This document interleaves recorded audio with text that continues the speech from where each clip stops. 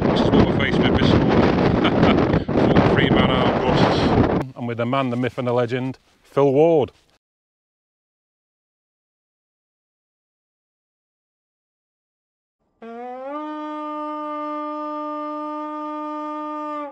Hi guys, well today we're out on a quick wild camp up to Bradwell Moor Trig. We're currently in Cavedale, but I'm not alone. I'm with the man, the myth and the legend, Phil Ward.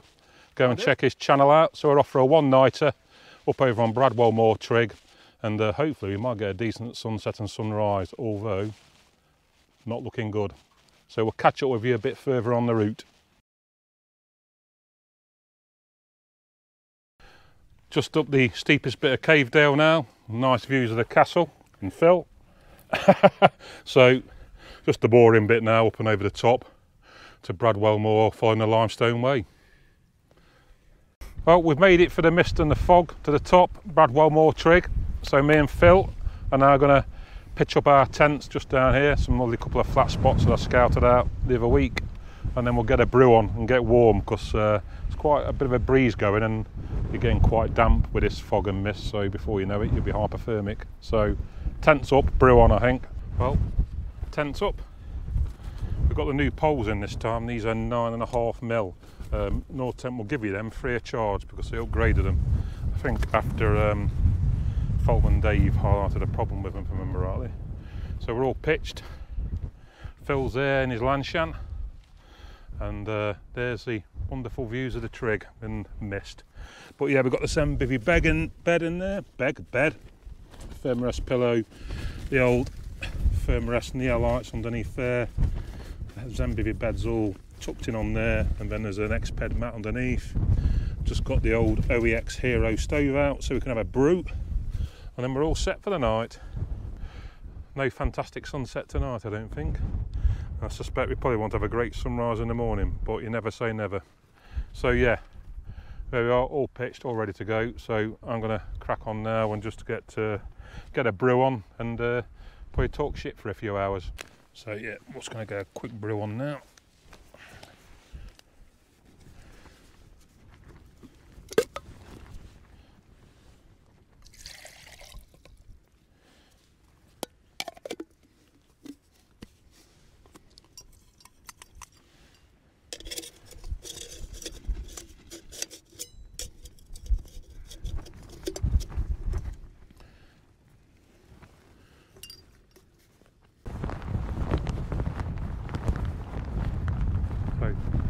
Back up on the old Trig, on top of Bradwell Moor.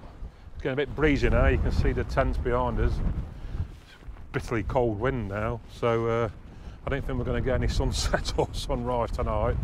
So Phil's gone away to cook his tea, so I think I'm going to do the same, get in a tent and see what we've got. I think we've got a fire pot, spinach, dal or something or other. And then I've got some curried peanuts for later on to try, and then some sort of porridge for the morning. But what you can see up here is these old workings. I think they're probably old quarry or lead mine workings. I don't think they're anything like we're talking about whether it might be a sinkhole, but I don't think they are.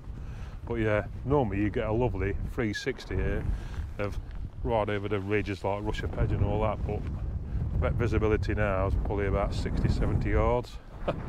But anyway, we're still out, we're out in tents, I'm having a bit of a banter and a bit of a crack, that's the main thing.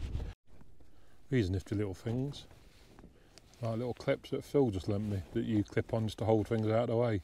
Get them off Amazon, I think. They're quite nifty little things they are. This one, the door pulls over like that, but yeah, quite cool that.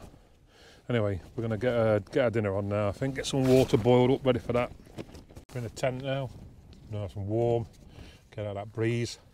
Just cooking a dal and rice with spinach fire pot. So we just put some water in that on the old Hero, and then yeah, let that sit there for 15 minutes, and then yeah, have some food, get us in there, get us warmed up. So yeah, just have a chat with Phil over there, show me his alcohol stove. I think I'm going to get one of those for the winter especially. A nice little bit of kit that, and he's got a fry up in the morning. I think I'll either have my porridge here or just have a coffee, and then perhaps have a bit of a bacon butty from the bakery when we get back. It's only about 2.5 miles in, so it's not a bad little walk back. but absolutely grim out there, kind of see bugger all, and the wind is bitter. It's meant to be quite warm today, like 12, 13 degrees and 8 degrees at night, but that wind, and it's not lifting the clag either, really is getting to you. But, you know, out in the Nortent, got the Zen bivvy kit there, all ready to go. So, yeah, I'm getting used to putting the kit up now. The tent was up fairly quickly, you know, in a matter of a few minutes now. It is really a nice bit of kit. I heard recently that the ground sheets now, they don't clip in, they don't come with the clips on a new one. Not sure why, because that's one of the biggest benefits of this. I just fold it away, fold it out, peg it out, and away you go. But the new poles seem to make it a lot more rigid. Certainly it's a bit breezy now, and it's not really moving an inch at all. You know, you wouldn't even know there's a wind outside. So I'll probably say about maybe 15 mile an hour out there, maybe a little bit more, but we'll see what the night goes like. And I think the weather's similar tomorrow, so we probably won't get much of a view. You never know though, it might clear. We'll see. I think sunrise is about 7 o'clock tomorrow morning. So we're going to, sunsets about next half hour or so by about 5. So you've got a good 14 hours of darkness. So I'm sure I'll keep myself occupied. But anyway, we'll get stuck into this food. I think we're in the tent for the night now, both of us. So yeah, we'll crack on. There we are. That's certainly different. It's spinach dal. Had better, had worse, but quite spicy actually. But we'll get that down as, get a snack down as. Later on we'll get another warm drink. Getting quite cool now. And get snuggled up in this sleeping bag, I think, and warm up. Catch up on the socials and whatever, but not bad, these 5-pot meals. I mean, they're about £8 a pop, so you know what, I pay £8 for that. I've had others which are quite nice. This one's a bit gritty, but it tastes good, tastes okay. So we'll get this down as, and I'll catch up with you later on when I have a bit of a brew before I go to turn in for the night. Don't know if you can see that, but these are the curried peanuts from Firepot. Curried, mate, Jesus Christ, they're spicy. They certainly got a bit of a kick to them. So yeah, we've just settled in the bag for the night. It's about 6 o'clock, I think, at the minute. Long nights, aren't they? Been chatting with Phil for a bit longer. Because these peanuts, catch up on the old phone for a bit, I think, and probably be an early night, I suspect. I will have to nip out for a slash at some point. But anyway, we'll crack on. Zen bivvy bag again. It's really, really comfortable. Quite warm. Got this hat for the birthday off the missus. Got like a torch built into it, so that's quite cool. And yeah, just bed down tonight, get warm, and then probably more than likely catch up with you in the morning. So during the night, the wind really did start to pick up. I think the original forecast from the Mountain Weather Information Service was the winds of around 10 miles an hour at night. But when we got to sort of midnight, it really did start to pick up. So around 1 o'clock in the morning, I started to check out the latest forecast, and this is what I got. 25 miles an hour with 43 mile an hour gusts. But as you can see, the Nortent was holding up really well. Not much movement in the poles at all. The poles are the new 9.5mm poles, so I was really impressed with that. So a good test of the kit in quite high winds, which then continued for the rest of the day.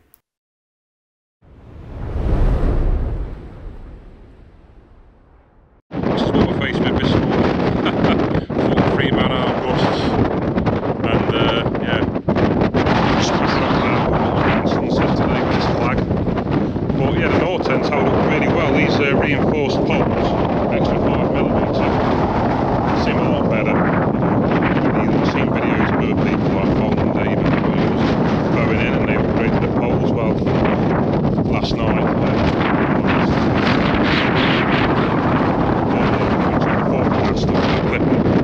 But the Mountain Weather forecast yesterday wasn't too bad. And then yeah, about 1 o'clock in the morning it was updated, and it's 43 mile an hour gusts. Flag, it's around 25 miles. It's very gusty here. We're right on the top, so yeah, we're going to pack up and then we're going to bail back into Castleton. So we'll get this tent taken down now. Well guys, that was a breezy night. Both the tents and Shannon the Nortent to that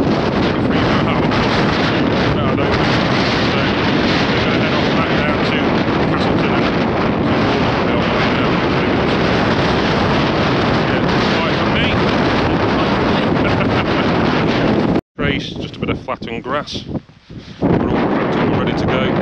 It'll take us about an hour and a bit to get back. Yeah, stunning views of the Peak District. About 100 metres. Anyway, crack on and catch up later.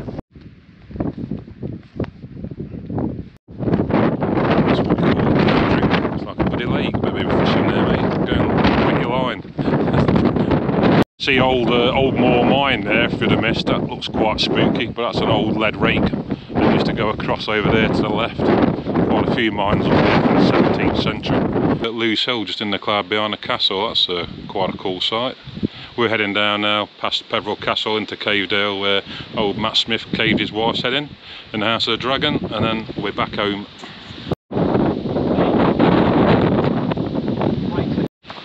Another great shot there, better one, of the castle, and Phil's making his way down very carefully on this slippy limestone. It's an absolute nightmare. Go on then, yeah. We've had a few horse tightening moments down there. So yeah, that cloud just skimming the top of Lewes Hill. This is the bit where Cavedale comes Cave River. So when Cavedale was formed, I mean, this was all a big shallow tropical sea 340 million years ago. There was a river cutting through here after a period of time, and it went underground, formed a cavern here, you can see it, and then the cavern collapsed in on itself, and that's what you're left with here. There used to be an arch at the entrance, but a couple hundred years ago that collapsed too. But yeah, you can see this is probably still the original river. I think there's a spring up the top there that comes through, so it makes it extremely dicey, but it does clean your boots. Well, there we are, bottom of Cavedale now, just about to head back into the village. You can see the castle behind me, so we've managed to traverse that slippy little route down the bottom. So yeah, we're pretty much winding it up now, so I'll probably just catch up with you when we get back to my house, and then yeah, I'll go and stuff my face full of a fried breakfast, I think.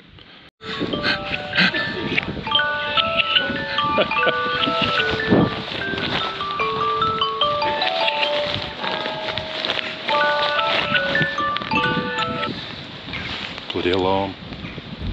Oh, there we are, back in the marketplace. Fantastic camp there with Mr. Ward.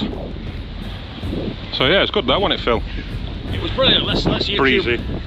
Let's YouTube each of the YouTubing. Just to confuse things, yeah, it's a good camp that. A bit windy overnight. It's been brilliant. It's tested out the equipment. Yeah, we never got up to about 50 mile an hour. Yeah. For me it was challenging getting up. I'm not sure that's entirely down to my backpack being uncomfortable, but yeah, it's quite a steep climb up. Yeah, really enjoyed that. Yeah. Crashing, so to do it again, mate, sometime. Definitely, it's the next one. I'll shake your hand, but I've got a camera in it. Yeah. All right. See you then. Catch you on the next one, guys. Brilliant.